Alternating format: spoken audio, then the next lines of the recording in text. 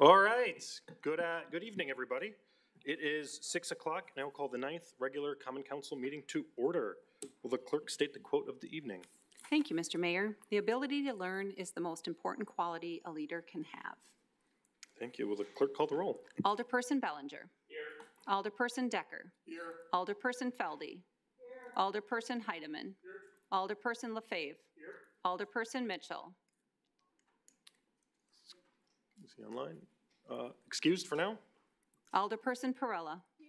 Alderperson Peterson. Here. Alderperson Ramey. Here. Alderperson Rust. There are 9 present. Thank you. If folks could please stand for the Pledge of Allegiance. I pledge allegiance to the flag of the United States of America and to the republic for which it stands, one nation, under God, indivisible, with liberty and justice for all.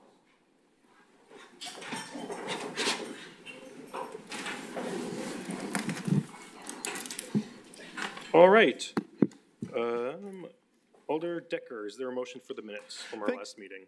Thank you, Mayor. I move to approve the minutes from the 8th regular council meeting held on July 15th, 2024. Thank you. Oh, excuse me. Is there a second? Second. Moved and seconded. Any discussion on the minutes? Seeing none, all those in favor of approval of the minutes state aye. Aye.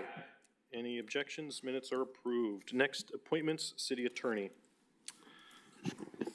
The mayor submits the following appointments for your confirmation: John Beaudry and Minami Beaudry to be considered for appointment to the Mayor's International Committee. Thank you. Alder Decker.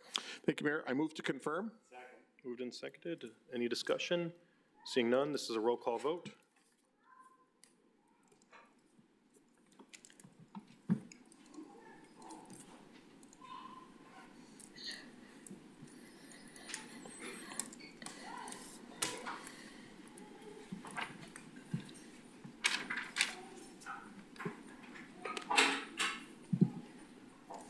Nine ayes. That's approved. All right. Next, public forum. City clerk. The first person tonight is Dave Rapinski. Thank you. Would Mr. Rapinski please come up? And then Dave, if you could state your name and address, and then you'll have 5 minutes. And then just the mic. There we go. My name is Dave Rapinski. Do I just get just me, or can I have one other person talk at all? Just me. Yep.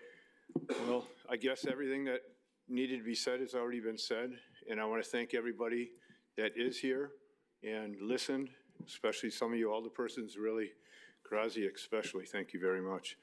I mean, I talked to everybody, and the mayor, thank you very much. And I just want to thank everybody else. I want to thank my father for showing up, and my employees, and a few other bar owners, and a lot of other people, and I got to say, it just makes me feel good. Thank you.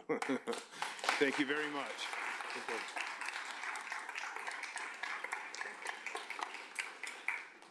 All right. Scott Hansen. Scott, I saw you. All right. There.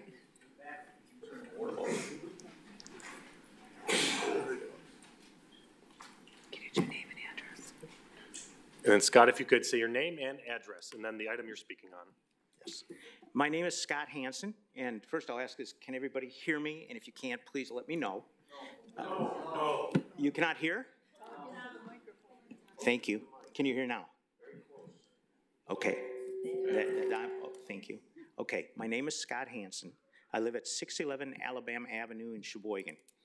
I've lived in Sheboygan since 1982 and enjoy our wonderful city and the Lake Michigan shoreline. I previously owned a local business, Cardinal Environmental. We were an environmental laboratory and worked with the city of Sheboygan on many environmental issues. For approximately 15 to 20 years, one of our tasks was to sample the Lake Michigan beaches and stormwater outfalls in Sheboygan and adjacent counties. We tested the beach water for E. coli bacteria to confirm that the water was safe for swimming. In the past, I was also a board member on the King Park Neighborhood Association for a few years. Point number one, the King Park Neighborhood Association did not endorse the construction of the 215-unit Malibu apartments for a number of reasons. I bring up only these 3 issues of concern. Number 1, a sanitary sewer concern. If built, the sewage from 215 apartments will discharge to 7th Street, then north to the municipal pump station at Kentucky Avenue and South 7th Street. For those of you who do not know where this Malibu Apartments is to go, it's at the former Optenberg site. It's currently called the Kite Beach site. From the Kentucky Avenue South 7th Street, it will be pumped toward Lake Michigan along the alley adjacent to JL Dycote. At the beginning of the sand beach, a 60-inch concrete pipe runs south along the beach near the current grassy zone, past Kite Beach, King Park Beach, and along the bluff near along the bluffs all the way to the Sheboygan wastewater treatment plant. This 60-inch concrete pipe and the municipal station were constructed in 1936. 3 points regarding the sanitary line that needs to be considered and addressed. 1, 3 to 5 years ago, we were informed that this sanitary line was in grave danger, specifically in the area of the bluffs because of the substantial lakeshore erosion and the fact that it was suspended above ground in one or more areas at the bottom of the bluff. It was stated that a breach or failure would be catastrophic. As of today, there's been no documented effort to support, shore, or secure the sanitary line from further damage. The only acknowledgement is to tell the Sheboygan taxpayers that the city is waiting for a grant from FEMA, the Federal Emergency Management Agency. I imagine we are way down the list with FEMA as they primarily respond to crisis issues that occur. There may be a plan to install a fiberglass liner in the 60-inch cement pipe, but the timing of this effort is not firm. In addition, the water level at historical low levels gives access to the bluff areas needing repair or shoring, and this may not be accessible in the future. When and if the water rises, the continual erosion in the bluff areas where the sanitary line is exposed is very likely. Number 2, the contribution of sewage from essentially an additional 200 to 500 individuals may cause the sanitary lines for the residential homes along Georgia Avenue, Alabama Avenue, the alleys, and 7th Street to be inundated with more sewage than the system can handle. These are the homes between the proposed Malibu Apartments and the Kentucky Avenue Municipal Pump Station. 3, if the Malibu Apartments are constructed, the east wall will be very close to the 60-inch sanitary concrete pipe that flows north and south along the grassy area adjacent to the beach. The use of heavy construction equipment, and the effort to drive the pilings to a depth to support a 5-story structure could potentially crush or in some other way damage the 60-inch concrete pipe if appropriate cautions are not considered. Number 2, stormwater. There's a stormwater outfall on the east end of Clara Avenue. The outfall has required sewer jetting to remove sand and debris over several occasions. The Clara Avenue stormwater outfall allows a pooling of stormwater with historical elevated E. coli bacteria. E. coli is the bacteria which identifies that a swimming beach should be designated closed or signed as elevated warning due to health concerns for people in contact with the water or the wet sand, young children in the sand. When an event when a storm event occurs, the pooled or stored water is flushed into the Lake Michigan. The discharge from this outfall has contributed to the closing of Kite Beach and King Park Beach several times over the past decades. Currently, the former Optenberg property, Kite Beach, is a permeable green space. Scott, I just want to wrap it up. Okay, when and if this structure occurs, this space will be impermeable. These hard surfaces will likely direct all the storm water to the Clara Avenue storm discharge. The third thing has to do with winter parking. The parking of vehicles on boulevards, cul-de-sacs, and 7th Street are no longer allowed during storm events. Thank you. City Clerk? Warren Waddell. And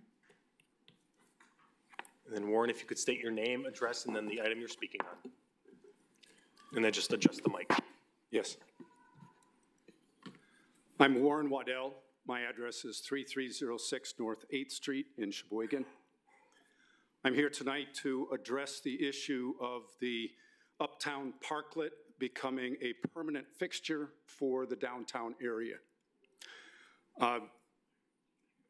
This has been a project for the last couple of years.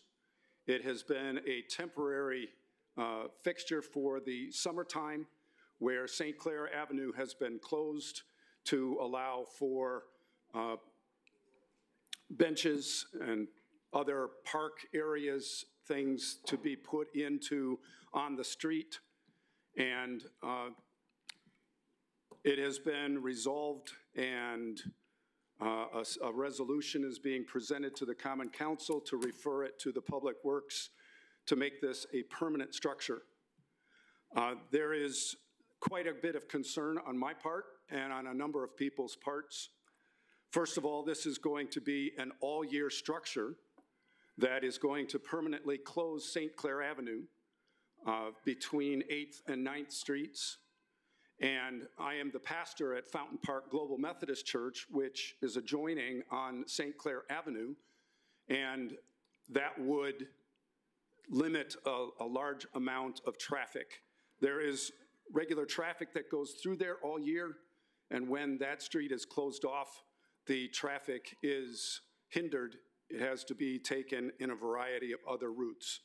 Our parking lot happens to come right off of St. Clair Avenue. Secondly, this being an all-year proposal, we're looking at closing the street for about 4 months of use. If you're going to be making a parklet in the city of Sheboygan and you're going to be using it for 4 months, we live in Wisconsin where there are practically 7 months of winter. And I'm not sure the Common Council has considered what the snow removal and things would do around there. In the proposal, it says that local businesses were contacted and were also very highly supportive of this parklet. The church has never been contacted with regard to approval or not of that parklet. There's only one business currently that is being patronized by this parklet. The Ale House on the south side of 8th Street has closed. The only business now using that area is the Paradigm Restaurant. There are other businesses in Sheboygan that have had the possibility of having a parklet in front of them, and they have used the sidewalk areas for benches and tables for their patrons. If we're going to close 8th Street for one business, I think that's very unfair to the rest of the businesses in Sheboygan. Also, the parklet is located 1 block from Fountain Park. It's very unreasonable to have a parklet just 1 block from a city park. It really does not make much sense to close a street and make it into a permanent parklet 1 block from a city park. Also, in the proposals coming before you that will be referred to the Public Works Committee, there is a proposal for $379,000 being used to design this parklet into a permanent structure. I am wondering whether that is a wise use of city taxpayer monies. There are a number of other areas where these monies could be used to impact the total population of Sheboygan. Also, I question the purpose of having a permanent parklet when it is very rarely used. Being close to that parklet, I noticed that the parklet is used for only a few people, only a few days of the week. If we entitle that area to be a permanent parklet, it's not a very good use of city park or city areas, especially if we're closing a street. I came by tonight and there was one person sitting in the parklet, which if the sidewalk were to be developed on both sides of the street, it could easily accommodate all of the people that are seeming to use that area. Thank you. Thank you. City Clerk? Andrew Bowman.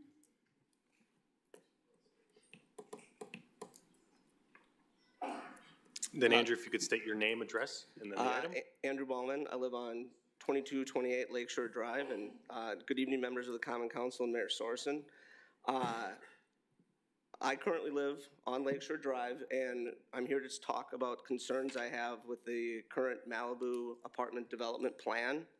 And my concerns are based on the plans that have been submitted and are for public viewing. I grew up near the beach as a kid, known as Kite Beach, and have been kite surfing and surfing in Sheboygan since 2003. So this is a neighborhood and a community outdoor space that I have deep ties to and know very well.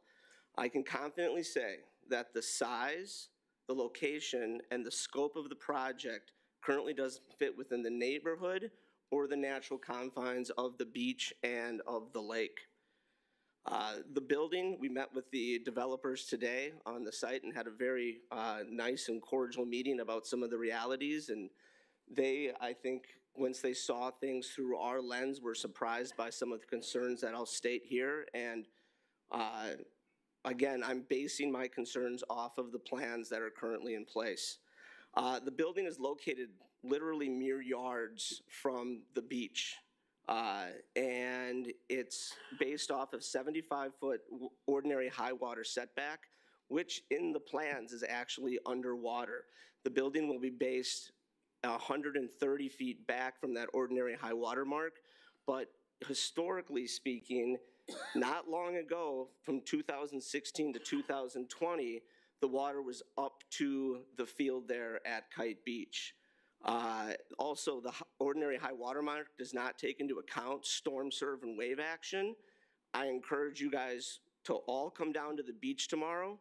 We got a real freight train of a forecast coming, and you will see half the beach underwater. So during these same types of weather events, the beach would be, the water actually goes into the field. One area of great concern for us is the city plan cul-de-sacs at the end of Georgia and Clara Avenue. They currently, in the design, go well beyond the roads. The one at Clara, we measured it out today, would extend into, today I took a tape measure from where the Clara, based off the plans to scale, based off of Clara, and at 75 feet from the high water mark, I was actually, my ankles were in the water. And the one on the end of Georgia will go through a dune and then actually sit roughly 20 yards on the beach. Both the closeness of the apartments and the cul-de-sacs will require extensive revampment work, including, rocks and erosion control that's needed. The project's large size also does not include enough parking. There's 141 spots underneath the building, and there's 72 outside. There's 157 units, 70 of them are 2 or 3 bedroom, and then we add a commercial space of 3,700 square feet for a restaurant. Based on the fact that 60% of a restaurant is used for the dining room, that comes out to an industry average of 15 square feet per chair. That's a 150-seat restaurant that they're planning. You include staff and parking amounts, that's an additional 75 parking spots that will be needed just for that commercial space. That's not included in the plans. City parking on the streets is not gonna work because paper box employees and multiple semis park there as they wait to load and unload. So the parking, and the developers today were clearly saw some of the issues with parking that we talked about. I also just want to talk about the important role that that beach plays within the community. Kite Beach is a beautiful undeveloped spot, and we want to make sure that beach is not covered in stonework and ramparts. When the water comes up and when it's hitting stone, the beach does not fill back as easily, and you can see that at High Avenue and all along the cliffs of the south side bluff. So if we have to put a bunch of stonework in to protect the cul-de-sacs that extend far out past the project and to protect the apartment, we're gonna have problems with the beach coming back in. Sheboygan is extremely lucky to have the economic growth that it's seeing right now. And change is not a bad thing when done right, and there are multiple elements of this project that are not done right.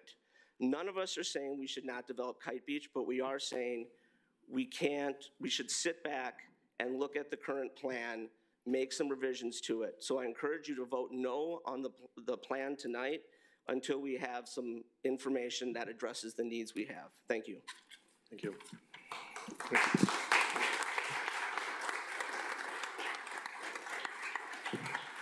All right, City Clerk?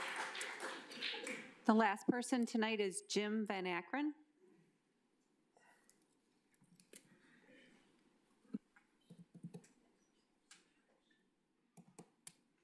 And then Jim, if you could introduce your name, address, and the items you're speaking on. My name is Jim Van Akron. I live at 432 Lincoln Avenue in Sheboygan, and I'm speaking on item number 30, the Malibu Apartments. As many of you know, I chair the city's sustainability task force, but my comments this evening are my own and don't represent the task force. First, I wish to raise a procedural concern. Item 30 on tonight's agenda states,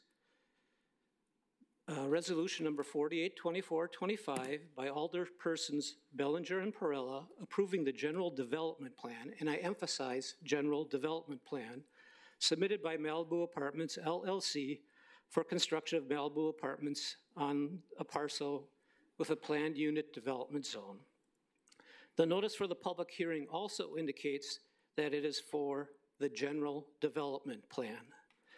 The first paragraph of the actual resolution states, a resolution approving the general development plan submitted by Malibu Apartments LLC for construction of Malibu Apartments on parcel with a planned unit development zone.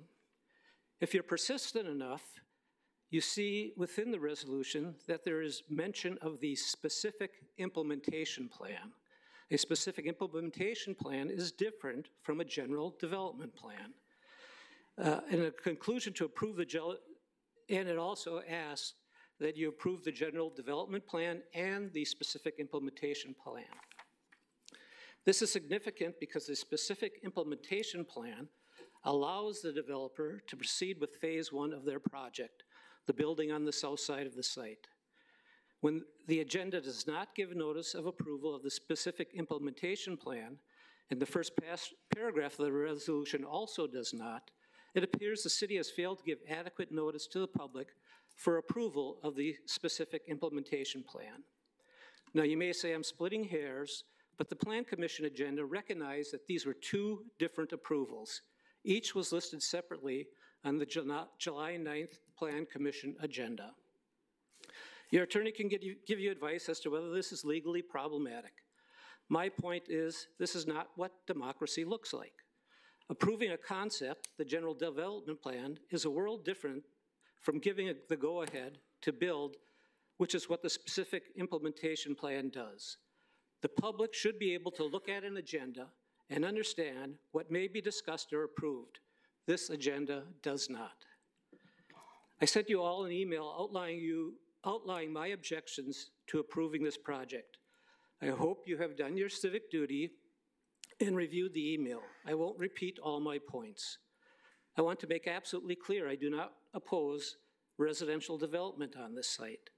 Even with a higher density than is present in the neighborhood, there are many benefits to the city by building a higher density residential area. I recognize the need for apartments as indicated in the recent housing study. This project is just too big and too tall for this site. This isn't a matter of not in my backyard. Most of us in opposition to this plan recognize the need for development. It's a matter of scale. If the goal is to get as many units as possible, then the Memorial Hospital site is better suited to do this. It is a larger site. It historically had a 5-story building in the neighborhood. I am not advocating this. I think what is developed at Memorial site should be sensitive to the nature of the housing in the area. Greater density than the neighborhood is presently, but the building at a scale that fits into the neighborhood, just like what should happen at the Kite Beach site. I hope you've had an opportunity to review the shoreline resolution plan that the city authorized in 2022, or shoreline restoration plan. That's this copy. I made a reference in my email to you. You could have gone to the DPW site to look at it. What struck me tonight as I walked in was here's a nice view of Visit Sheboygan. There's copies over there. And you look at the Blue Harbor site and the rocks are right up against the property that belongs to the city. That's all city property there. You look at the shoreline restoration management plan, it's the exact same view, except it shows how the rocks have sunk, how the bluff has eroded away, and this was just a matter of a couple of years ago. This is what's going to happen to the Malibu site if you approve the plan as presented to you. Thank you. Thank you, Jim.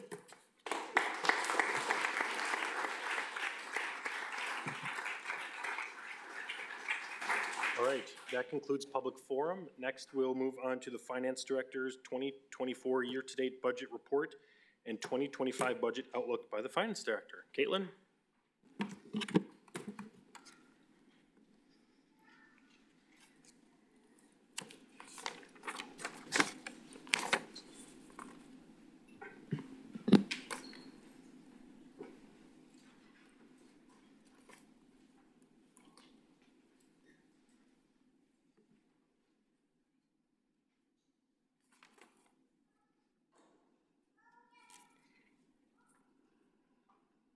Bear with me momentarily.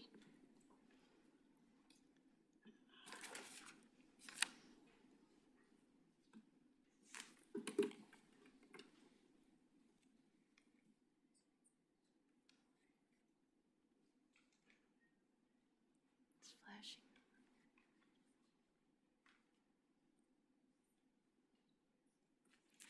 All right.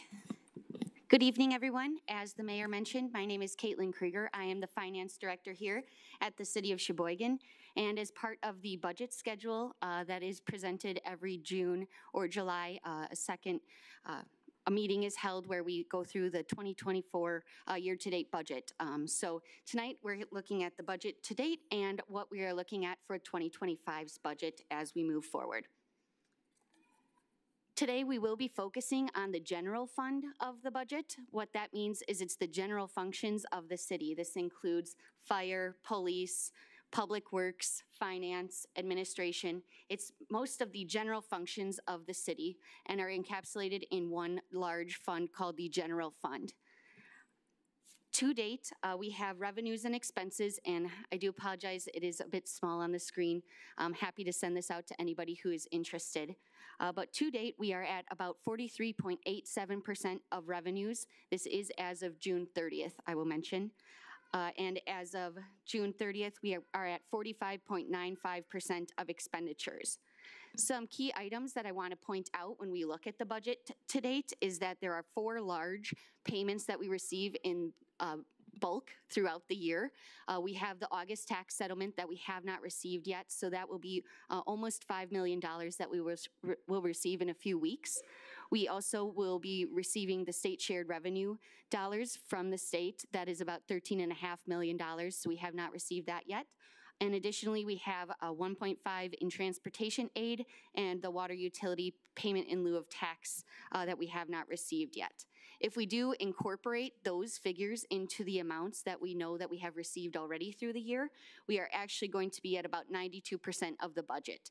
So some of the items that we get revenue from, including ambulance billing, we have park rentals, things like that, we collect throughout the rest of the year. So that is what's going to make up that other 8% as long as we keep up with where we are moving forward through budget time. Additionally, on the expenditure side, I want to point out that we do an annual transfer for both motor vehicle and IT service fund charges. These are internal funds where we pay the motor vehicle and pay the IT departments to do the business for the rest of the city. So for that, we already did an annual transfer of approximately $3 million. If we were to subtract half of that annual transfer to see where we are as of to date, we are at just about 21.1 million or 46.68% of the budget for 24. So we are on pace for halfway through the year. When we look at the specific lines in the general fund for revenue, we are looking pretty solid in all of the categories. We're at about 50% or even a little bit above for certain lines. The taxes and intergovernmental revenue, those are the two lines that will be most heavily impacted by the large settlements that we have coming later this year. So those state shared revenues and the taxes that will be getting settled shortly. On the expense side, we are doing fairly well on track for 2024's budget. We are at about 45.9%. There is a slight lag. If you look at the salaries line, we're at 40.8% as at the 6-month mark.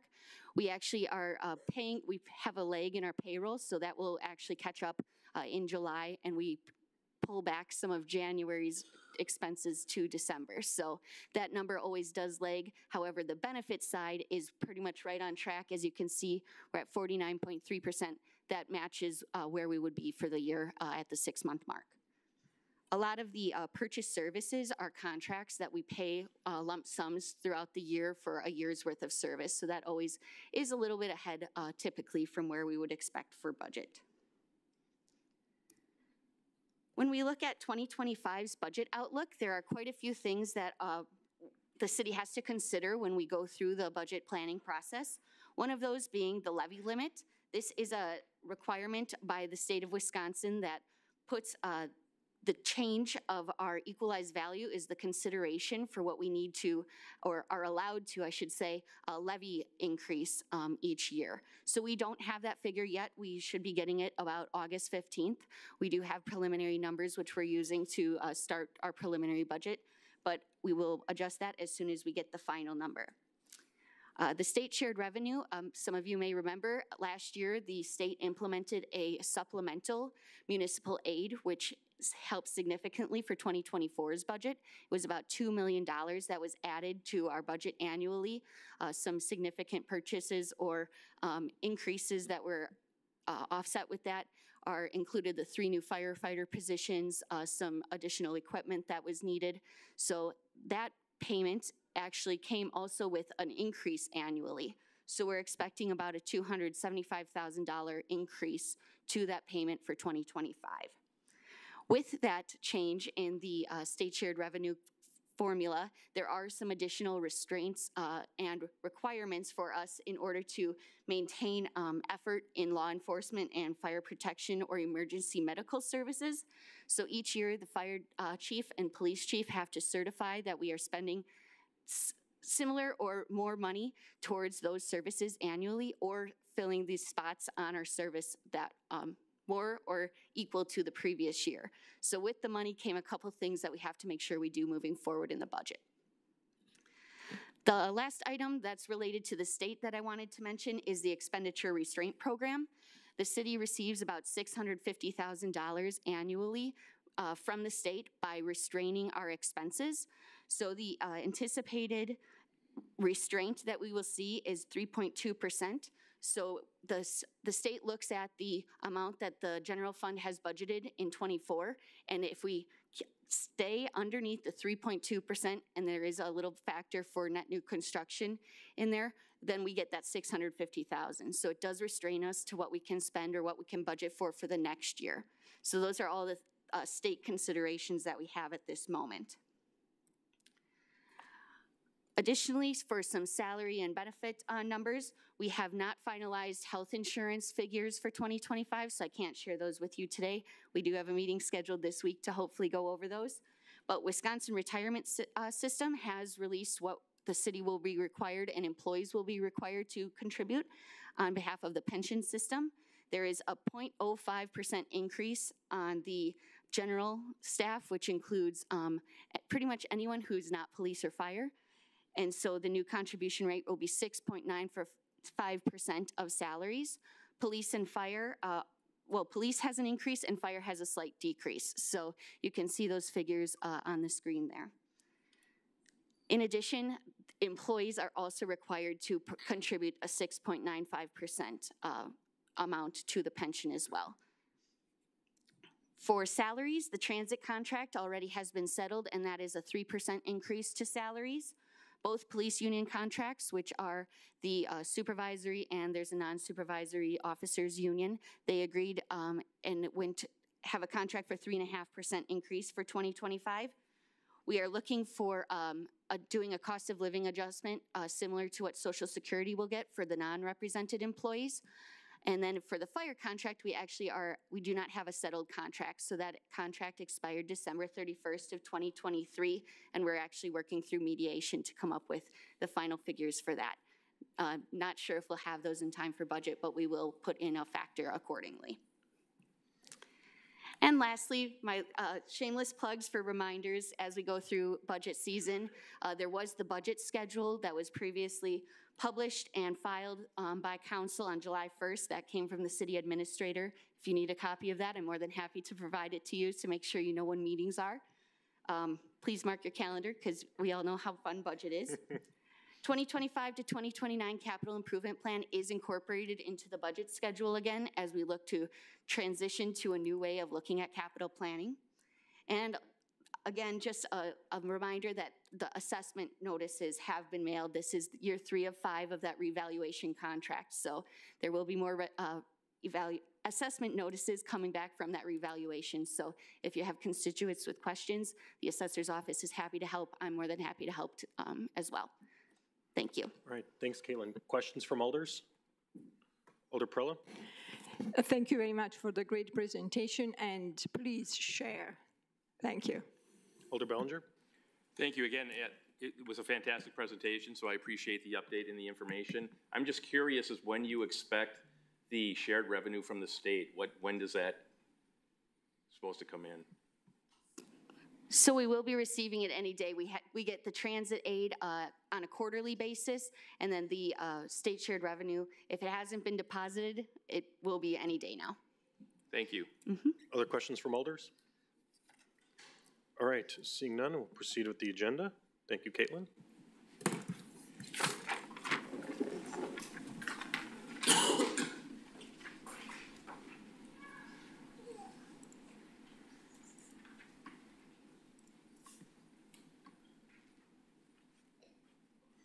All right, well, good evening, everybody. I know a lot of folks are here for several different reasons on the agenda, but tonight we actually have a very special recognition. For the first time in 13 years, we have a group of guests from our Japanese sister city, Tsubame, here. So I'd ask the students and the chaperones if you'd like to come up and come up to the podium as well. Yep. So it's...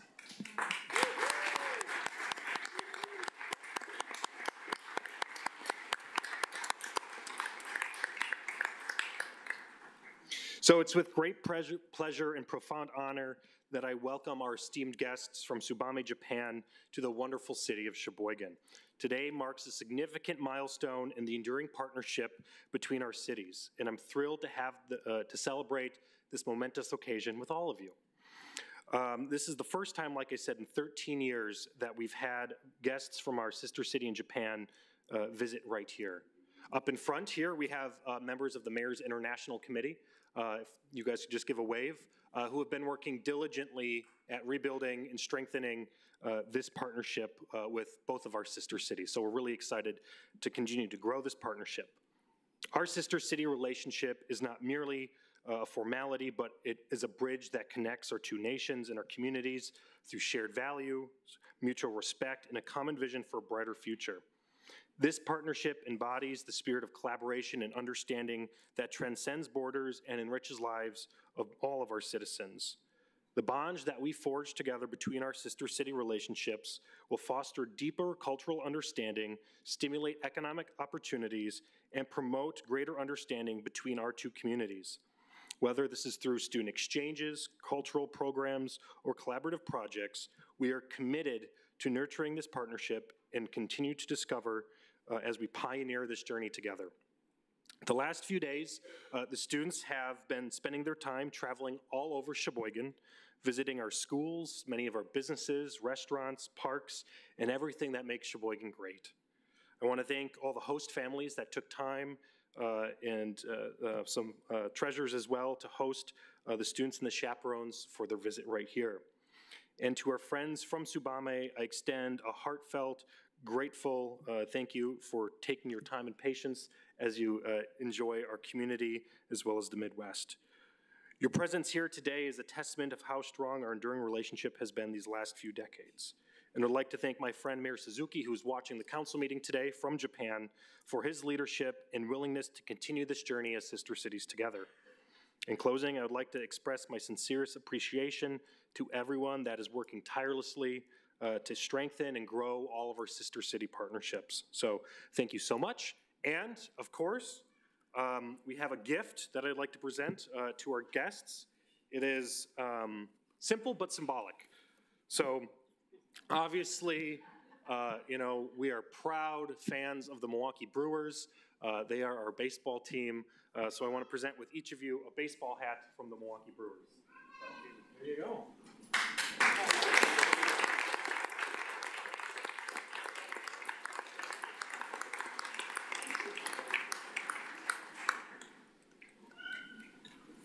All right, and now our guests will say a few words. So.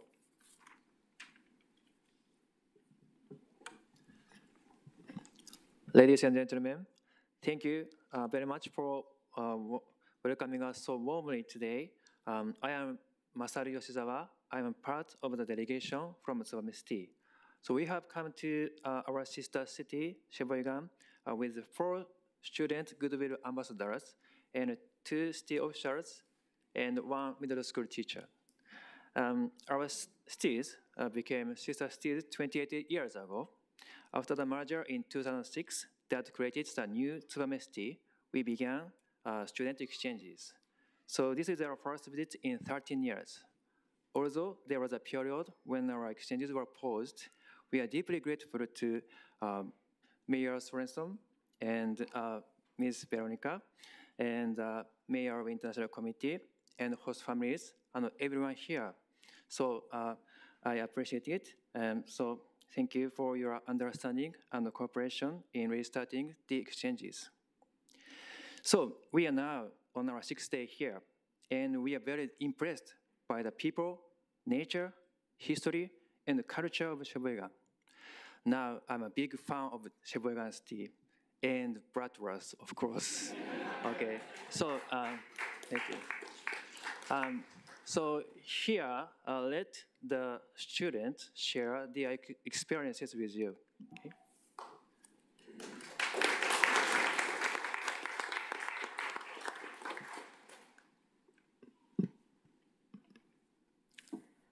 Hello everyone. I'm Ryuta Tanabe. Nice to meet you. I enjoyed swimming in the Lake Michigan at Water Park. I think Lake Michigan's water is clean and beautiful. I want to visit Sheboygan City again. I love this city. Thank you.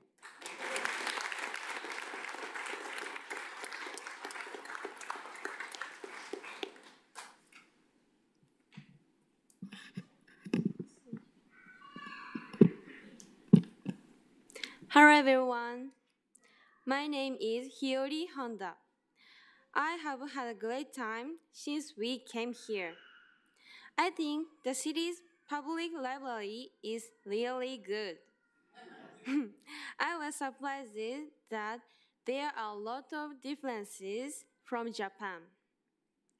I'm happy because I visited a lot of great places. I would like to come back here. Thank you so much.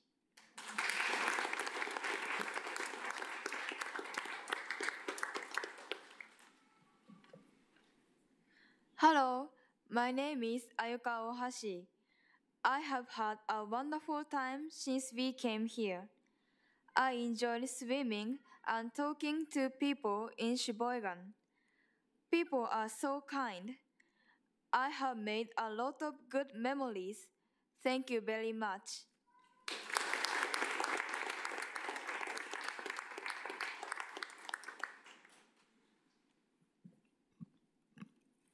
Hello everyone, my name is Yukari Shimizu. I came to Sheboygan City and experienced a lot of things. My favorite is the beach around Lake Michigan. The sunset was very beautiful. If I have a chance to visit next time, I would like to see the morning sun. Thank you very much.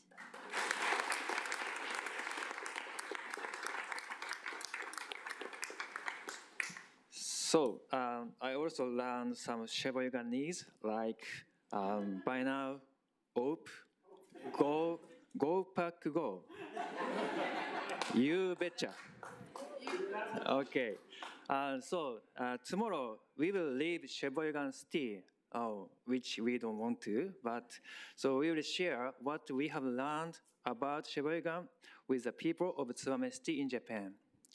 So we hope to increase opportunities for direct cultural exchanges. We aim to strengthen this bond and pass it on to the next generation. We hope that our international exchange will continue to grow like the tree we planted at the Peace Park. That the friendship between our cities will become even stronger. Once again, thank you for your warm hospitality. We wish for the continued development of our friendship. Thank you very much.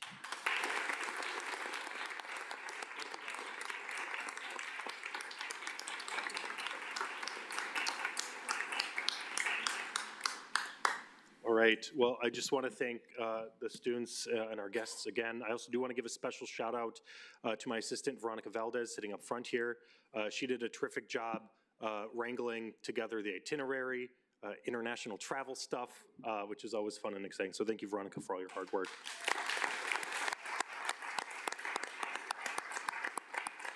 And more to come with growing sister city relationships. And if folks watching online and here, if you're ever interested in getting involved with helping out our sister city programming, please reach out to my office. So I know we have a long agenda today, so I'm looking forward to this council meeting and having some fruitful and productive conversations.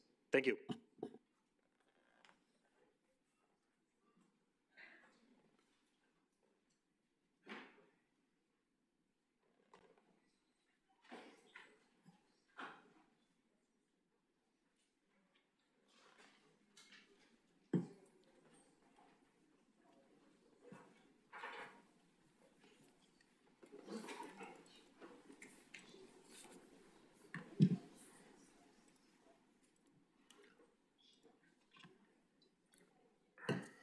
Okay. And if folks do want to move on up, feel free to recombobulate. Okay, we're going to be moving on to the public hearing presentation for the evening. So just some groundwork, ground rules before we jump into the public presentation. Public hearings are limited to 3 minutes each. State your name and your address as well. Please be respectful. I know a lot of folks are here to speak tonight, so please keep concise to time and make sure everyone sticks to that as well. So, all right, first hearing is hearing number 8, hearing number 42425. Pursuant to notice published by the city clerk, this hearing is to allow interested parties to be heard related to amendments of various sections of the Sheboygan Municipal Code, correcting various errors identified in the current zoning code. Anyone wishing to be heard on this item? Anyone wishing to be heard on this item? Anyone wishing to be heard? Seeing none, Alder Decker. Thank you, Mayor. I move to close the hearing. Second. Moved and seconded? Okay. All right, all those in favor of closing the hearing, please state aye. Aye. Any objections? All right, that hearing is closed. All right, hearing number 52425, pursuant to notice published in letters sent by the city clerk. This hearing is to allow interested parties to be heard and relevant to a proposed amendment of the City of Sheboygan's official zoning map. The purpose of this amendment is to change the use district classification of property located at 3100 Superior Avenue from Class Suburban Office to Class Suburban Office Planned Unit Development Overlay. Anyone wishing to be heard on this item?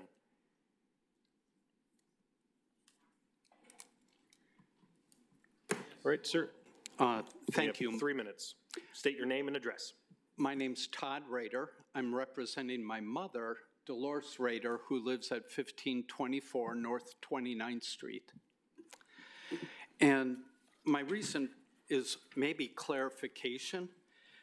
The request for amendment talks about changing from office to plan development. Could someone please tell me if the plan development represents adding new residential homes to 29th Street? Is that what's happening?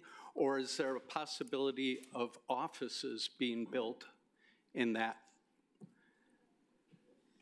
I don't know if anyone... So yeah, hearings aren't for Q&A. It's just for you to make your point and information to the council. Okay.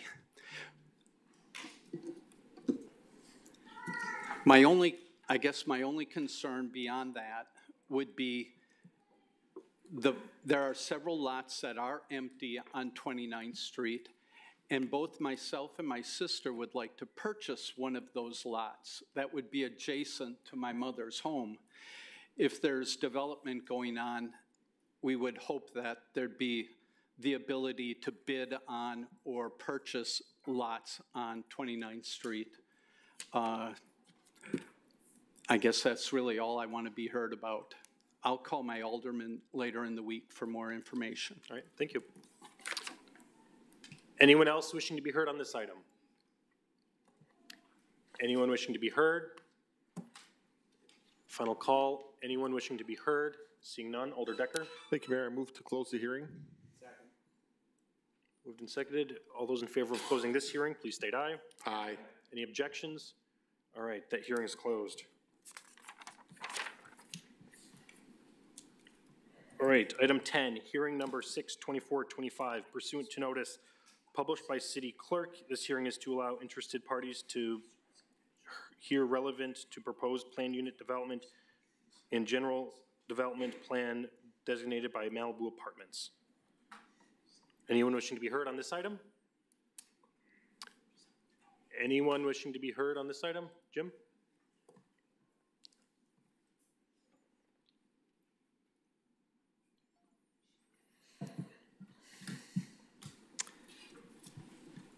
My name is Jim Van Akron, 432 Lincoln Avenue, Sheboygan. I didn't have enough time to speak about everything I wanted to initially, so I'd like to continue my discussion, especially the Shoreline Restoration Management Plan that I hope you looked at. This was something the city authorized, the city paid money for, and it speaks volumes about what should be developed on our shoreline, and it raises some very serious concerns about development along our shoreline. And in the plan, it states, in recent years, harsh storms and increasing lake levels have become typical of the Great Lakes, and specifically Lake Michigan. Storm winds cause rapid changes in lake water levels by dragging water downward, resulting in a temporary rise in local water level. This phenomenon is referred to as storm surge. Storm surges on open coasts, such as Sheboygan Coast, can cause 1 to 2 feet rise in lake levels. With storms increasing in frequency and intensity in recent years, storm surges have more potential to cause damage to the shoreline as impacts are more frequent. Beyond storm surges, waves caused by storms have also presented a challenge to Wisconsin coastlines. High wind events build large, deep water waves on Lake Michigan. Wind speed, length of water surface, exposed to the wind, and duration are all factors that contribute to the varied characteristics of deep water waves. A typical fall storm can result in deep water offshore wave heights greater than 17 feet in a short period of time. These deep water waves dictate shallow water wave conditions. Deep water waves diffract and refract in response to sensing the lake bottom and near shore obstacles, determining the characteristics of a shallow water wave. While the energy of deep water wave is often dissipated by the time the wave reaches the shoreline, elevated water levels and significant near-shore erosion has led to shoreline conditions where large waves are attacking the coast. Along the city of Sheboygan's shoreline, The increased erosion has led to receding shorelines. These receding shorelines have led to bluff erosion, collapse, speech loss, and direct wave impacts to critical city infrastructure. One of those infrastructures was the city had plantings and a stormwater catch basin put in the beach at the foot of Michigan Avenue less than 10 years ago. Once the lake water rose, all that was wiped out, all that money wasted. Don't make the same mistake here. We like to think that there is a technical solution to rising lake levels in destructive ways. There isn't one that can stand the test of time. As a child, I lived next to the property. I remember when Uptonburg's was protected by a U-shaped concrete rubble revetment. This was needed then. Climate change creates an even greater threat to whatever type of building will go on this site. Let's use smart growth here. It is always hard when a governmental body goes down a road in planning and then has to change. Jim? I can finish and wrap it up. Yep. I was on the school board for 7 years. I understand this, but if it's the right thing to do, you should do it. Thank you. Thank you. All right.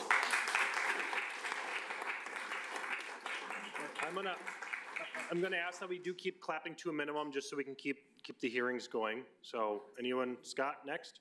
Yes, please. Thank you. Name, address, 3 minutes. Scott Hansen, 611 Alabama Avenue. I had a final point that I wanted to make, and it had to do with winter parking concerns. The parking of vehicles on designated snow emergency routes, boulevards, cul-de-sacs, and dead ends is completely prohibited during the period of a snow emergency. The South 7th Street is a snow emergency route. The Malibu apartments would impact parking on the Clara Avenue and Georgia Avenue cul-de-sacs in addition to the 7th Street location. This consists of all 3 parking streets around the Malibu apartment site. Neighbors, employees, and long-term residents of this neighborhood already deal with a shortage of viable parking spaces during the winter. The additional vehicles, whether those of apartment owners or visitors, will likely make winter parking much more difficult, especially during a snow emergency. Thank you. All right. Anyone else wishing to be heard on this item? Anyone else wishing to be heard? Anyone on this one? Yep, come here. And if folks want to queue up too, if you want to go next, that would be helpful. Name, address, and then just make sure the mic is up. Hi, I'm Eric Neve. I live at 711 North 5th Street. I just heard about the hearing, and so my remarks will be somewhat off the cuff. I apologize for that. I was working down by Cedar Grove, Belgium area today, and I really appreciate Mr. Van Akron's points today, but my argument is more or less a not in my backyard, because I view the lake in Sheboygan as the backyard of us all.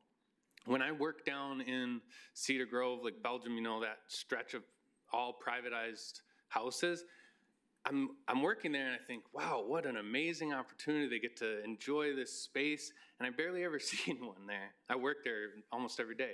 And then I drive back to Sheboygan, and there's spot after spot after spot of public access to the lake. We heard from our visitors from Japan as well. That was one of their top things that they loved about coming to visit our city. I think that more and more development, especially on that access point to our biggest natural resource, is a really bad decision, basically. I think, secondly, maybe of equal importance, the Malibu apartments are named after, I'm assuming, this phrase, Malibu of the Midwest. This book, the first, 4 or 5 pages, are all pictures of kite surfers and surfers who have given you basically free advertising. And now instead of offering them, a direct communication about what should happen to this spot that they've really developed, everyone knows it's Kite Beach, we're imposing something upon that space.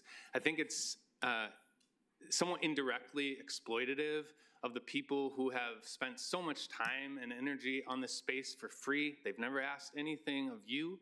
And I would ask that you just consider that kind of labor as equally valid to any of these other concerns that I think are I'm very glad other people have brought up the more practical concerns, but this one's more of a love of the lake, a love of the kite surfers, a love of more people being drawn into this space because of those very things. So don't take that away too quickly. Thank you. Next.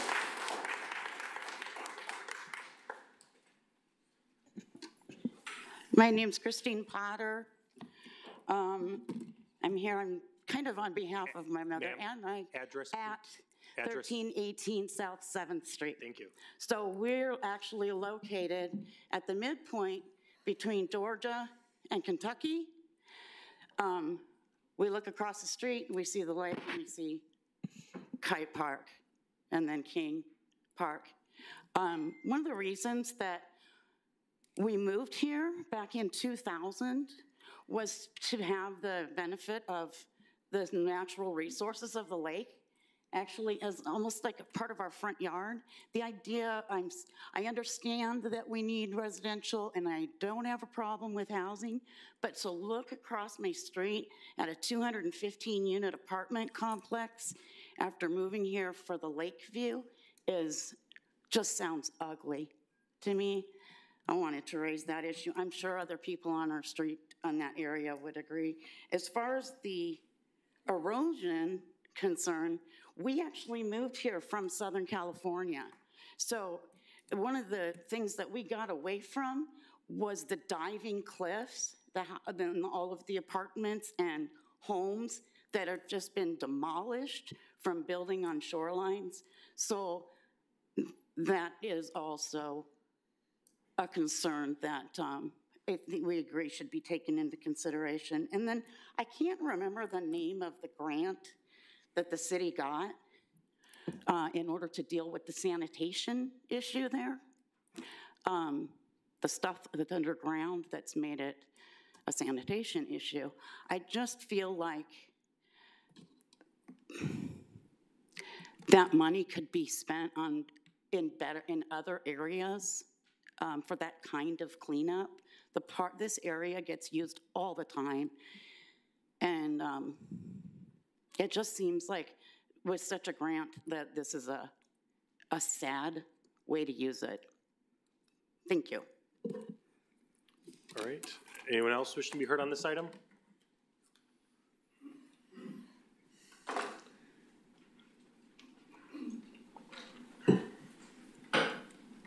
Yeah, my name's Richard Peel. I live at 629 Clara Avenue.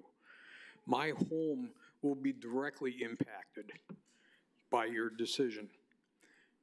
Between my mother and I, we've owned that property for 50 years. I bought it from my mother with the intention of spending my retirement there.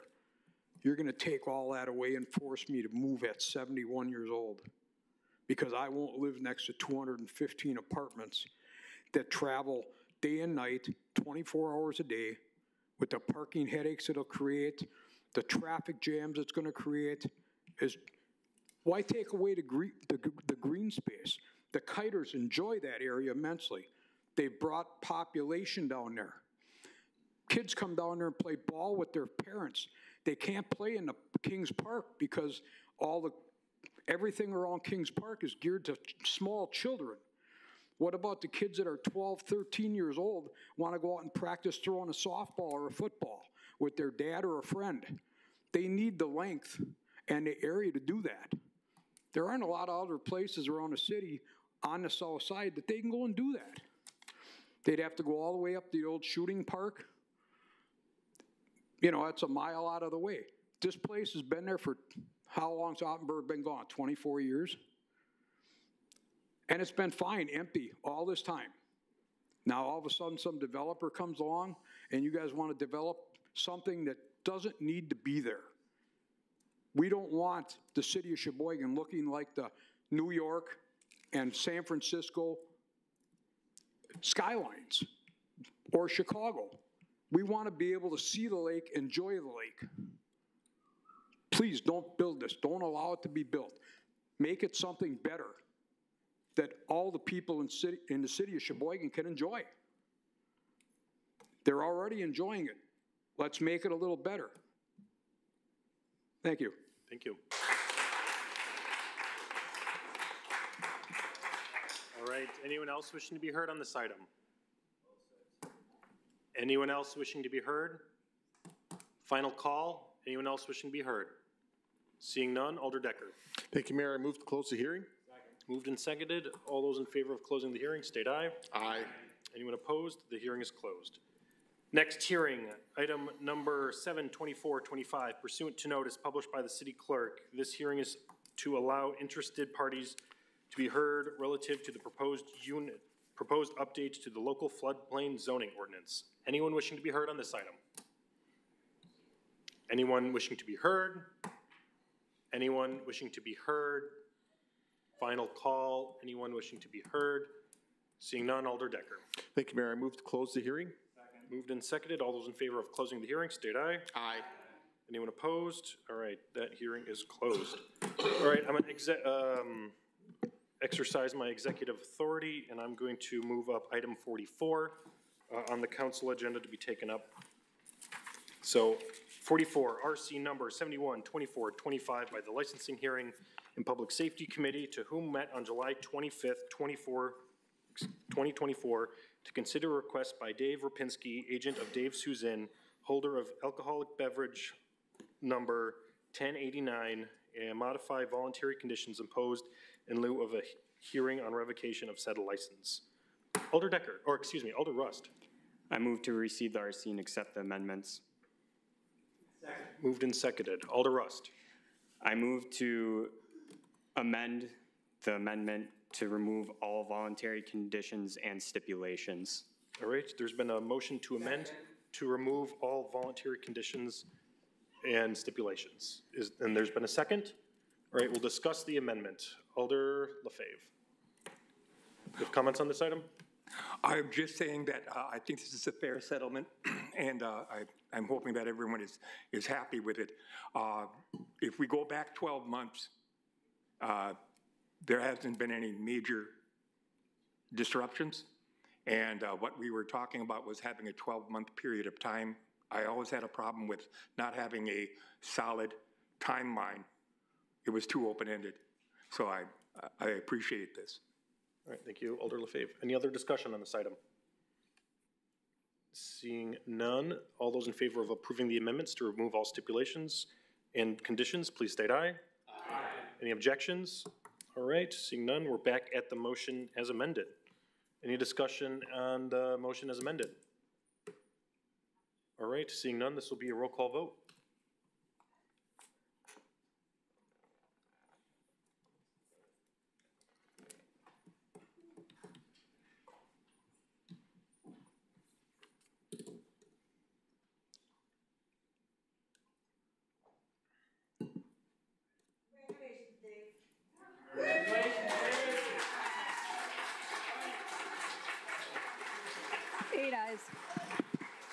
All right, that's approved.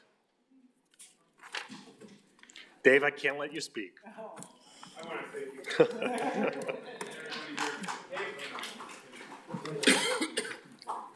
All right.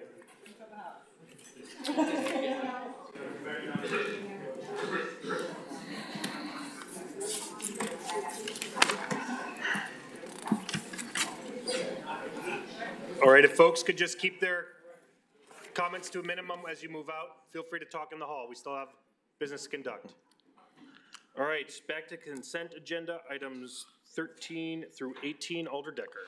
Thank you, Mayor. I move to receive and file all ROs, receive all RCs, and adopt all resolutions and ordinances. Second. Moved and seconded. Any discussion on any of the items on the consent agenda?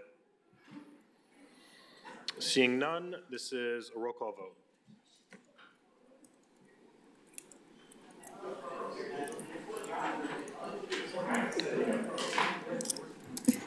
Eight ayes. All right, those items are approved.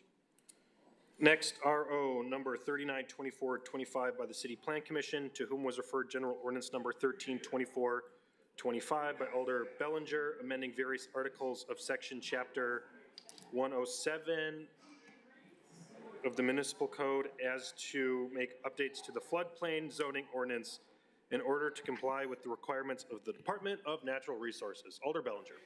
I move to adopt the ordinance. Moved and seconded. Discussion on this item.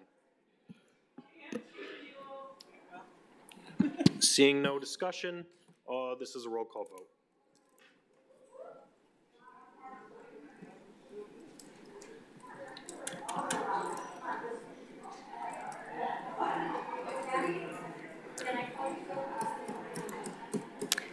Eight ayes. All right, that's approved. All right. Item 20, RO number 462425 by City Clerk, submitting a permanent change of premise for the Weil Center Foundation. Alder Rust. I ask to suspend the rules. Any objection to suspension? Seeing none, please proceed with your motion. I move to grant the license. All right. There's been a motion and second. Any discussion? Alder Bellinger. Could I just get a reason why we are suspending the rules? You want to speak on this one?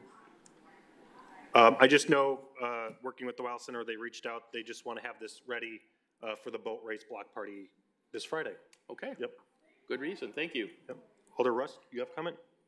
My question's been answered. Thank you. Thank you. All right, seeing no more cues on this item, this is a roll call vote.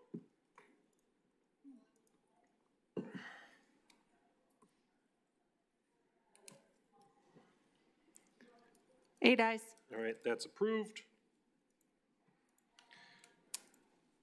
All right, 21, RO number 402425 by City Plan Commission, to whom was referred General Ordinance number 122425 by Alderpersons Ramey, and RO number 332425 by the City Clerk, submitting an application to amend the City of Sheboygan's official zoning map of the Sheboygan zoning ordinance to change the use district classification of property located at 3100 Superior Avenue from Class Suburban Office to Class Suburban Office Planned Unit Development. Alder Ramey. I move to file the RO and adopt the ordinance. Moved and seconded. Discussion on this item. Seeing no cues, this is a roll call vote.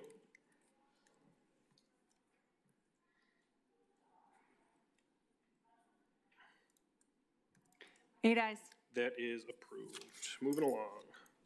Items 20 through 28 will be referred to their respective committees.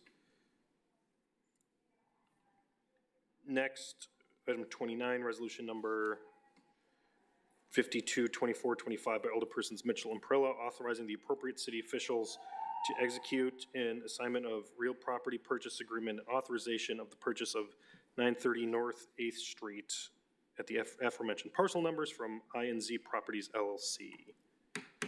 Alder Perella. I make a motion to suspend the rules and adopt the resolution. All right, there's moved and seconded. Any discussion? Alder Bellinger. I just, again, would like to know why we're suspending the rules. City Administrator?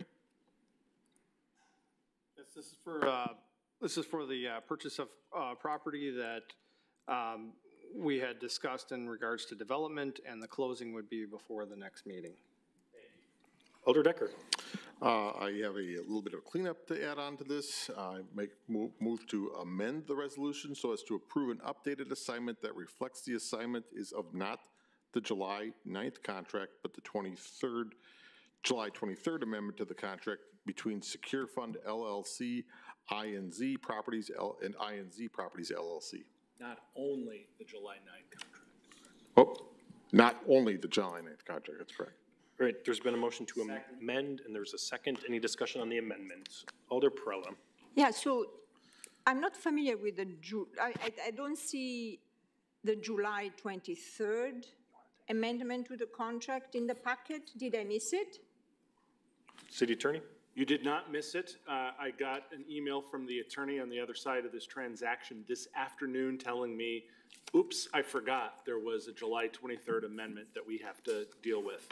The July 23rd amendment, all it does is clarifies the particular legal description, so it's a fairly minor change. It doesn't change anything else. So what are the changes again, please? It clarifies, it actually provides the exact description rather than a general description as was in the July 9 agreement. So no substantive or substantial change to the. It's not a substantial change. We understood what we were getting into. They are just being more careful, properly being more precise about what the property description is. All right, thank you. All right, any discussion on the amendment? Seeing none, all those in favor of accepting the amendment state aye. Aye. Any objections? All right, back to the motion as amended. Any other discussion on the item as amended? Seeing none, this is a roll call vote.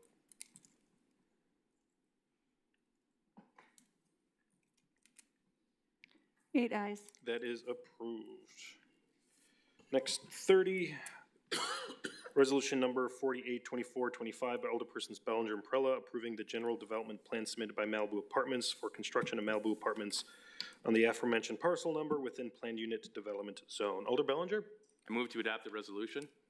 Is there a second? Moved and seconded. Discussion on this item? Alder Rust. I would invite our city administrator to talk on some of the myths that have been flowing around this, specifically the size of this apartment complex and some of the other things that have been flowing around. City administrator. Yeah, so we'll ask, we'll probably start with Diane to kind of talk about the parking. I know that's been a hot issue. Obviously, parking is not universal, so each type of project we try to look at specifically when we're doing a PUD, we look at what is needed in the project. So Diane, if you could talk about that a little bit, and then also the remediation plan, the agencies that are involved and the different organizations that are involved with this particular one because of the contamination that's on that site. I know there were some references to this site being a park. It is not a park, it is private property that is heavily contaminated. So there's a lot of groups that have been involved with trying to come up with the appropriate plan. So if you could talk about those. Planning Director? Thank you. So the city has been working with Sheboygan County, who has a grant with the U.S. Department of Environmental and Protection Agency to assist with brownfield and contaminated sites. The grant covers expenses such as assessing the condition of the contamination and creating mitigation plans. Through proper procurement, Stantec, an engineering firm from Mequon, was contracted to complete the work. All work must be in compliance with both FEMA at the federal level and the Wisconsin Department of Natural Resources. The project plan before you this evening has been reviewed by both agencies and is in compliance. As to the parking, the project includes 1.5 parking stalls per housing unit.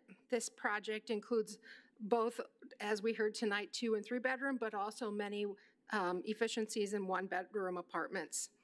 All parking stalls needed for this new apartment will be on site. The street parking is for public use. The parking is proposed to be changed on the street to be slanted stalls to increase the parking for people to enjoy the beach, the current residents along Clara and Georgia, as well as patrons to the local restaurant. The street parking is not needed for the new residential units.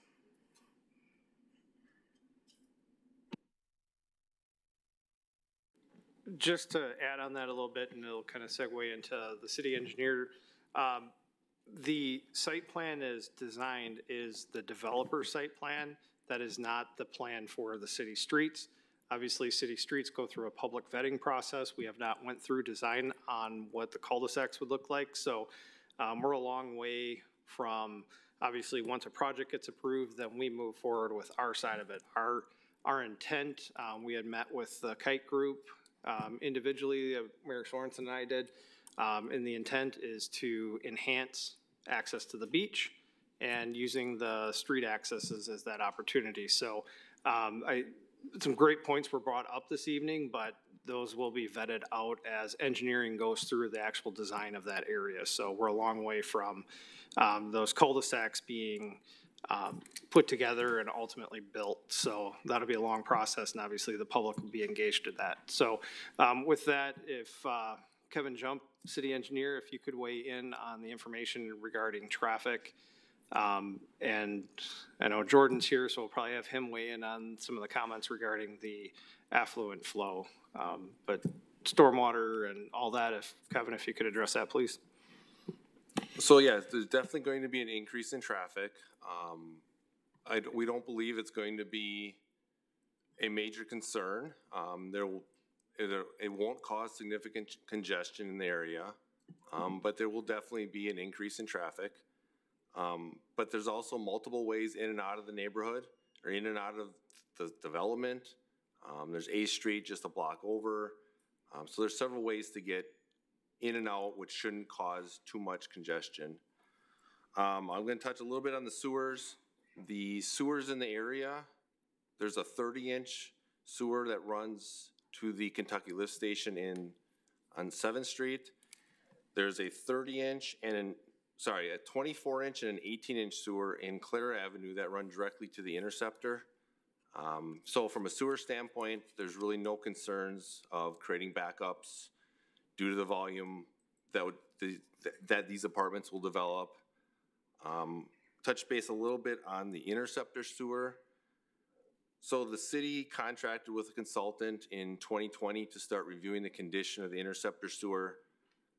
We found that the pipe, even though it's from 1930s, is in really good condition.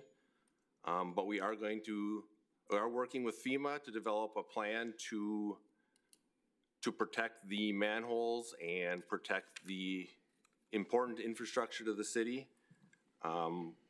We applied for a FEMA grant a couple years ago, and it's just a process of working through with FEMA.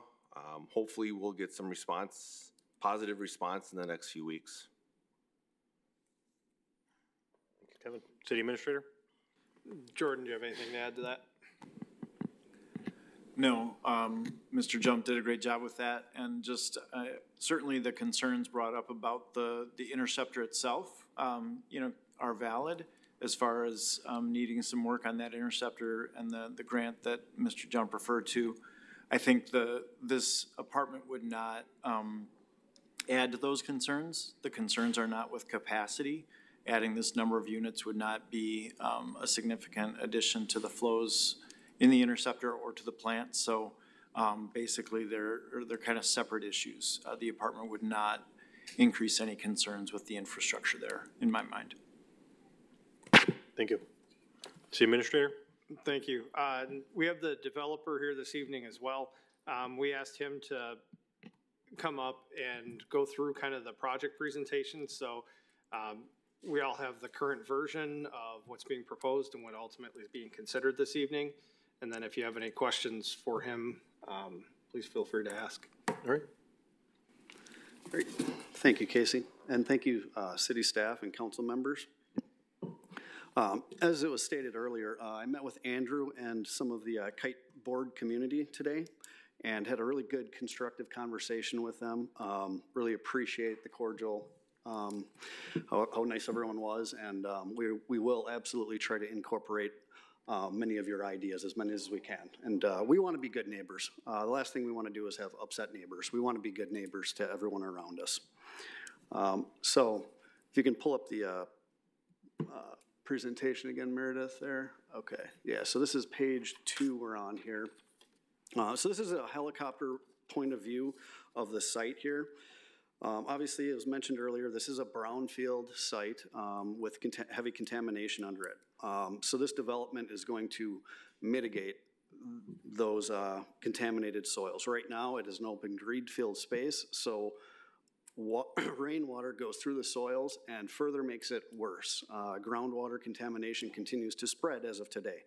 Our project will largely cap those contaminants and then properly pipe them into a sizable 6-foot by 200-foot buried steel pipe that will properly contain it and naturally release the sewer or storm water into the system, meeting and exceeding the DNR requirements. Our project also meets and exceeds all landscaping requirement points from the city. On the diagram, it's kind of hard to see with how small it is there, but one of the concerns was the ordinary high water mark. The city has a lakeshore overlay district no disturbance policy of 75 feet setback. Our phase 1 building, the closest point to that is the southeast corner of the building, which is 135 feet from that ordinary high water mark. And phase 2 is 200, at its closest point is 225 feet away from that ordinary high water mark. Next slide, please. There we go. Okay. This is a rendering of off of 7th Street, so your back would be to 7th Street and Sheboygan Paper Box Company. Obviously, one of the big things, and it was mentioned by a couple residents earlier, was this site brings people to this area. And that's exactly what we want to accomplish as well. We're going to bring more residents to Sheboygan's lakefront, and a lot of those people who will rent from us likely would not have an opportunity to live on the lakefront if not for this project. The building unit mix is 157 units in this first phase. Total it comes to 24 studio apartments, 45 one-bedroom units, 18 one-bedroom plus dens, 62 two-bedrooms, and 8 three-bedroom units. So over half the units are one bedroom or less. Next slide, please. Yeah, this is a view from Clara Avenue, and as the city mentioned, Clara Avenue, this is just a rendering that my architect put together that is completely on the city and how they engineer and design the Clara Avenue as well as Georgia Avenue. But this is a view from Clara as it currently stands. Next slide. And here's a view with your back to the beach. So again, conceptual right now, the landscaping as well as the particulars in the design. The lower level being the restaurant space, and then the 4 stories above. And here's a rendering of the pool deck area, which will be above the parking structure. There'll be a pool area, outdoor grilling stations along the right, as well as lounge areas. Next slide. Okay, here is the first floor plan. The ground level features 141 interior parking stalls plus 74 surface stalls. And then on top of that, there's also the street parking that's unaccounted for in our parking ratios. Approximately 3,700 square feet of commercial space. The interior parking structure will have EV charging capabilities. Most of our properties, we start with about 5 to 10% of the parking stalls have outlets for EV charging. But we also have the ability to add more. It's designed properly so we can add more charging stations throughout the interior parking. Within there is also pet wash stations, bike repair stations, and interior and exterior bike racking parking as well. The next slide is level 2. And within level 2, with lakefront views, will be a large community room, large fitness center, outdoor pool, and the lounge and grilling stations that I mentioned earlier. Additional notes of interest are 2 elevators within the structure and multiple staircases as well. One point to note as well is we really wanted to maximize the views, the lakefront views, of course. So the northern wall and the southern walls are stepped back, or stepped out, I should say. To really give those units all the way up the building their own lakefront views. And next slide, and here's the floor plans for levels 3 through 5. It stays consistent throughout the building up to the top level. I kind of went through that quick, but I'm definitely here for any questions you have. All right, Bob, Alder Faith. Yeah. There were some questions by the community about erosion retention. Now, as I understand it, whose responsibility would be to pay for that? I guess I'm not too sure on that one.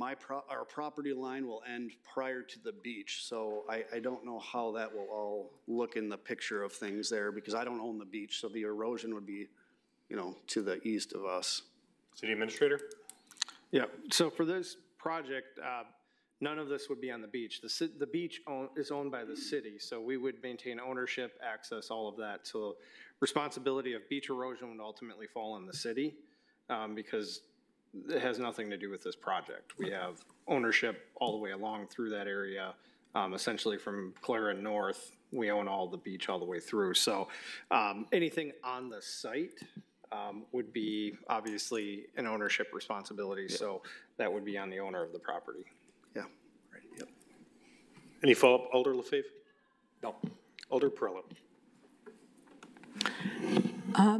I have a few comments, but also, would you be able to give us a timing? Should this project be approved tonight? As far as the build-out, how that would go? Yeah, if it gets approved tonight, we'll move forward with the closing of the land, and then we will, there's a lot of upfront work as far as we still need state-approved plans. Those are in the works within the next 30 to 60 days, we should have those. If those go through and we get everything kind of lined up, we could potentially start some of the site contamination work and some of the piling work yet this year. Latest would be spring of next year, but we're hoping to get moving now rather than wait till spring. So you have an idea of the end of phase one? Oh, sure. Yeah, sorry. It's about an 18 to 24 month build out for phase one. So it's a sizable 157 units at about 1.5 to 2 years. Yep. And then would the phase two start right after? That'll be kind of an absorption. As we get the building built out, we'll make sure if it leases up before we're done construction, that's probably a good signal that we can move forward with phase two right away. So, but if not, obviously we'll get phase one stabilized before we're to move forward. So. Thank you. I want to thank you for your kindness and availability today, as well as all the constituents that came to speak tonight. We also received several emails, and I talked directly to a few people as this property is going to be in my district. I just want to reiterate one more time what other people have reiterated already. Our vacancy rate is low. The city needs housing, no doubt about that. And we all are for development. I think in my case, I have approved in the last 3.5 years few apartment buildings in my backyard, in my neighborhood. So I have on record my commitment to the development in the city. However, I believe this building, this property, I truly feel is completely incongruent and inconsistent with the neighborhood. The size, the density, the height, the proximity to the beach. It is, simply put, inappropriate to my taste, to my sense of aesthetics, to my love for the area, to my love for the Lake Michigan. It's a black eye in that area to me. Of course, it will be, for the residents that can afford it, the amenities will be great. But for the rest of the city, I don't think it's going to be that much of value added.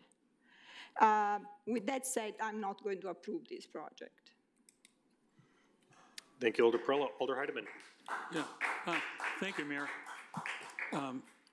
This is an area that I drive almost every day because that's my way to get from the south side of Sheboygan to downtown. So I drive by Kite Park all the time.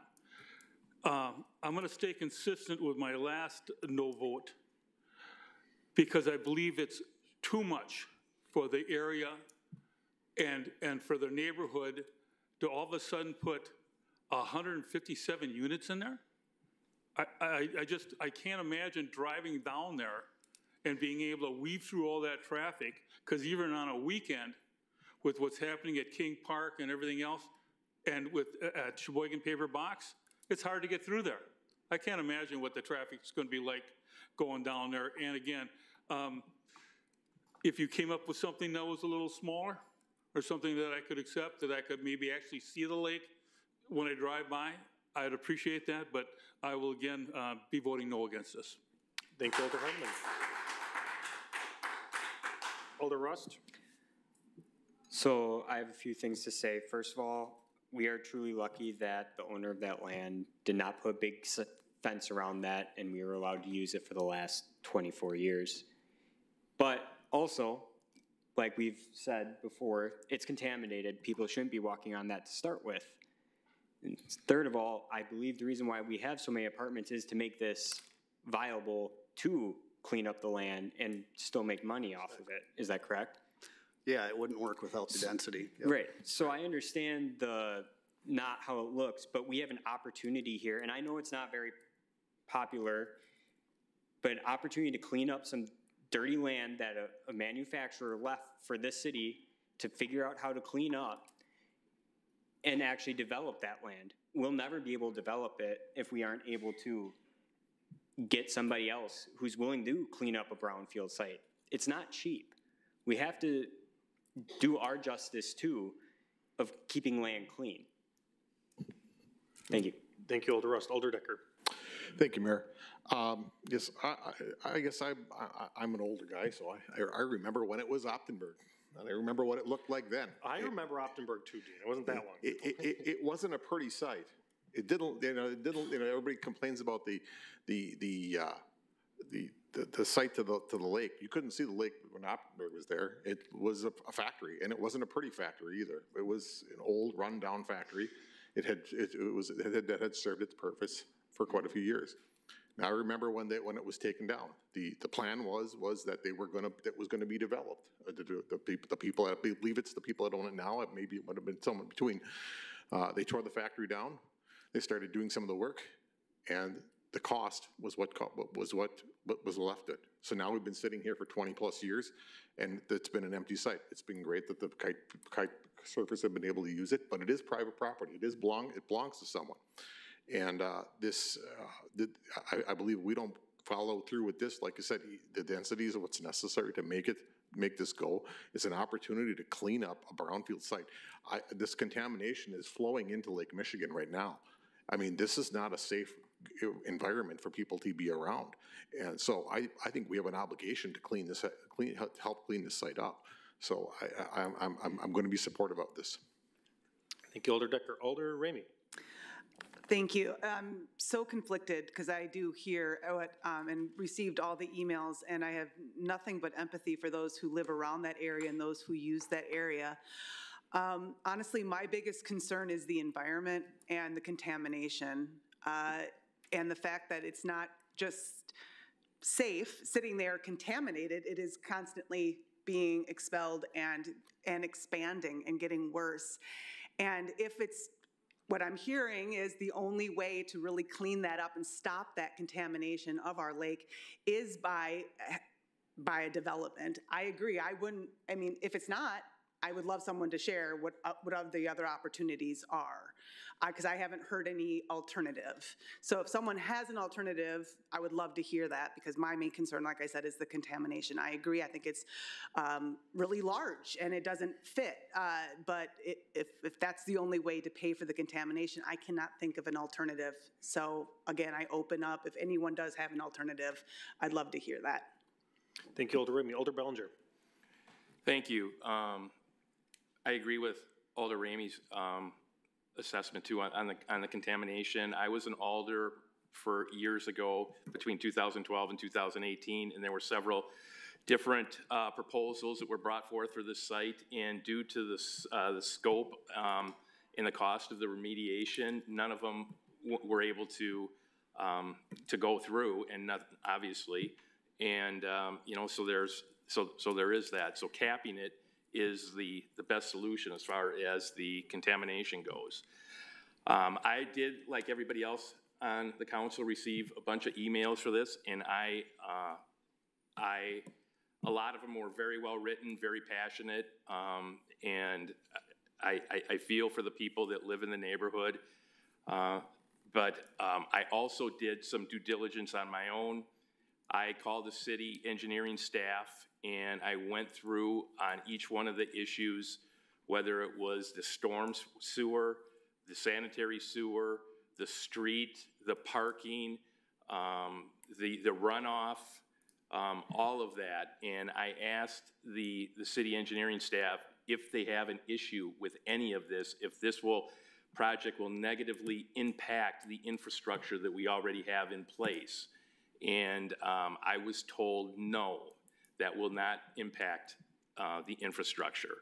I then asked the question, if you as an engineer and not a city employee felt that it would you say that it would impact. And the answer I got was it would be tough to say that, but as a professional, the engineer said, yes, I would say that. I would have that tough conversation if I thought that that was going to have a negative impact on the city. The city engineer's job is to make sure that the infrastructure that we have and the future infrastructure that we're planning is safe for the residents of Sheboygan, and any kind of development that we put in is going to not negatively impact that. So I am in favor of this. I support what the development is. I am encouraged that you are willing to work with the residents and you met with them today. That is a good sign, so that you're flexible with that in doing what you can to address concerns that they have. I've been getting complaints that, or not complaints, but comparisons that the Memorial neighborhood site, and it would be, you know, why not there? You know, I represent that area. I would be happy for a high-density solution for that. There's a previous agreement in place with the neighborhood association in Aurora that won't happen, but I'm not anti-development, and it's not like, well, I'm not looking to force this along Grazia's district. I think there's a problem with the site. This is a solution. We've had this problem for 20-some years. It hasn't been addressed. This is our chance to do something, and I think it's a first-class development. They've got a track record, and so I'm going to support it. So thank you. Thank you, Alder Bellinger. Alder Lefebvre. Okay, like a lot of people, I'm a lifelong resident of the city of Sheboygan, and I've fallen absolutely in love with our lakefront. So the idea of putting a large property on there that would obstruct a little bit the view of the lake is something that's a really bitter pill for me to swallow. But looking at the idea that we've had 25 years of a terribly contaminated site, and about the only way we really have come up, only real option that we have to clean this site is this program. And I understand, and I got all the same emails that everybody else got. The city engineers and city administrator and everything has pretty much quashed those concerns that they're not really that viable.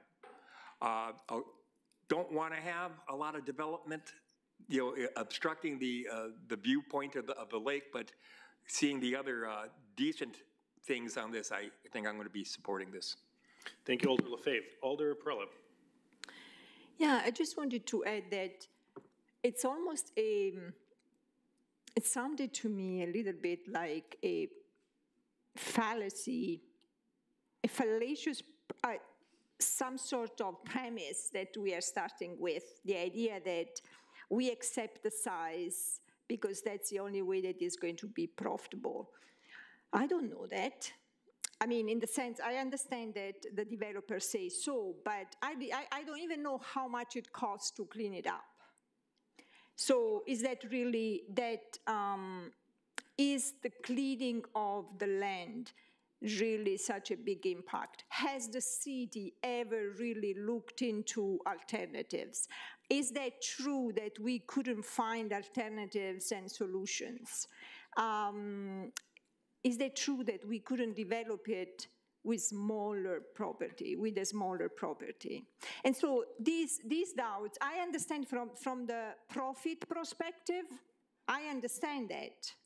I'm sure the developer wants, and that's not, I mean, it's not, that's your business, right? So I understand you want to get the highest profit out of the property. I mean, that's your investment. I understand very well, but is that the fact that it has to be cleaned up and the fact that it has to be developed because we want development does not mean that we have to turn our back to critical thinking and looking for solutions that are more appropriate to the city, to the landscape, to the site. I don't feel confident that we made and really went through all the efforts to find alternative solutions. And again, I have nothing against development. Of course not. As I said, I have approved several. I have nothing against the developer. It's absolutely not, on the contrary. But I don't feel that we have done our due diligence to look at this opportunity to have alternatives, to implement alternatives, also for the cleanup. City Administrator. I can't say what's been done over the last 22 years. I know the city's worked diligently on a number of projects over the years. And obviously the contamination is the #1 issue. The #2 issue that plagues this site as well is the water table. Obviously you're 2 to 4 feet above the water table. So anything you do there, there is one house, I believe, on that property, which they run into water issues constantly, is my understanding. That is something the developer is working through. Everything they're gonna do is gonna have to be on piles. So in lieu of any project that would serve as a cap, you would have to look at removing all of the material from that site and replacing it. So hauling all the contaminated material out and hauling all new material in. And then you're gonna have to have test wells to monitor that like we have in other areas of the city. So it's not an easy fix. I don't know what has been evaluated by prior staff. Looking at it, ultimately, this is not a publicly owned site.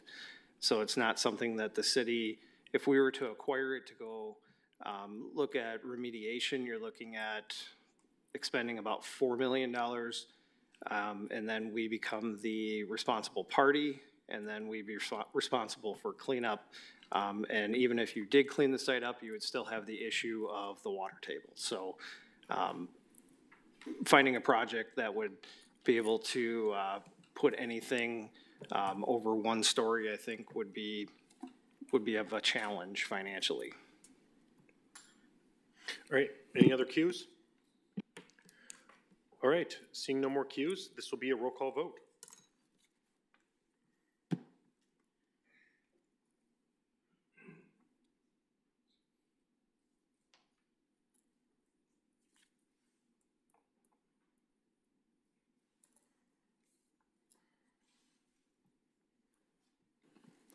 Five ayes, 3 noes. All right, that is approved.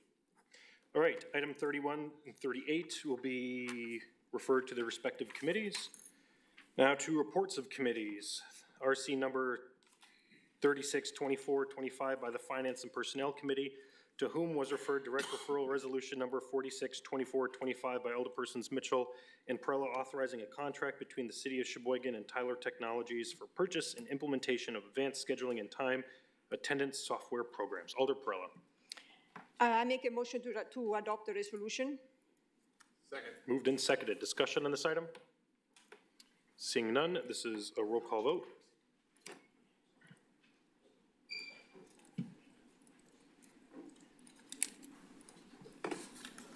Eight ayes.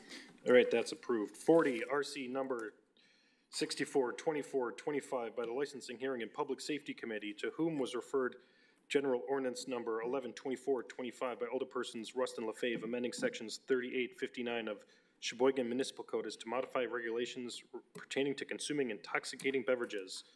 Alder Rust. I move to receive the RC and adopt the ordinance. Moved and seconded. Discussion on this item? Seeing none, this is a roll call vote.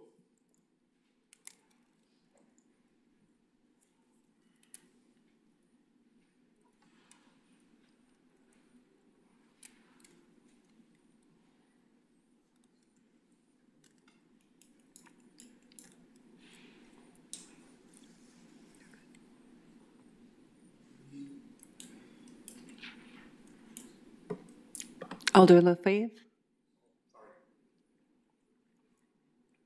8 ayes. All right, that's approved. Next, 41, RC number 652425 by the Licensing, Hearing, and Public Safety Committee, to whom was referred resolution number 422425 by Alderpersons Rust and LaFave, authorizing the creation of a temporary designated outdoor refreshment area during the 2024 Mercury Racing Midwest Challenge, August 9th through 11th. Alder Rust. I move to receive the RC and adopt the resolution. Moved and seconded. Discussion on this item. Seeing none, roll call vote.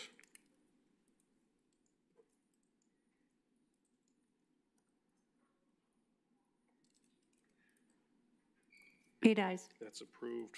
42, RC number 662425 by the Licensing Hearing and Public Safety Committee, to whom was referred direct referral resolution number 472425 by Alderpersons Rust and LaFave, authorizing the fire chief to execute an agreement with the City of Manitowoc Fire Department, allowing the city to borrow an ambulance to help as reserve for the Mercury Racing Midwest Challenge Powerboat Race event, August 8th through the 12th. Alder Rust. I move to receive the RC and adopt the resolution. Moved and seconded. Discussion on this item. Seeing none, roll call vote.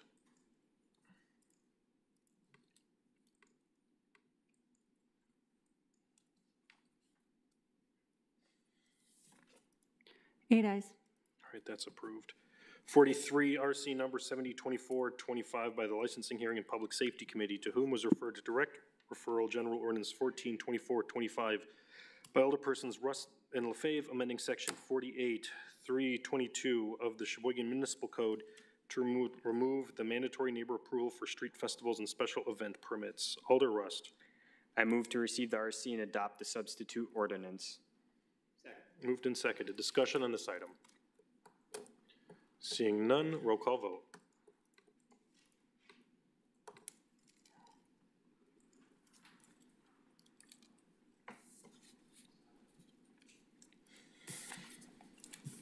Seven ayes, one no.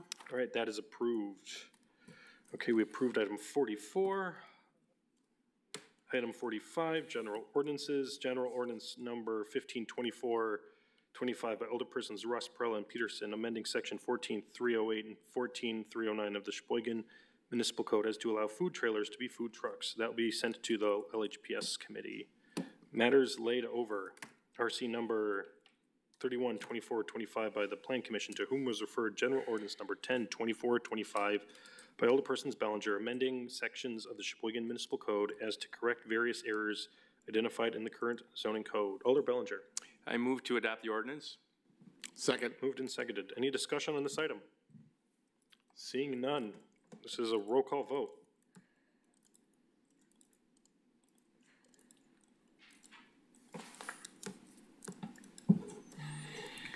Eight ayes. All right, that's approved. Alder Decker, we've exhausted the agenda. What's the pleasure of your motion? I move to adjourn. Moved and seconded. All those in favor? Aye. We're adjourned at 7:52. Good night.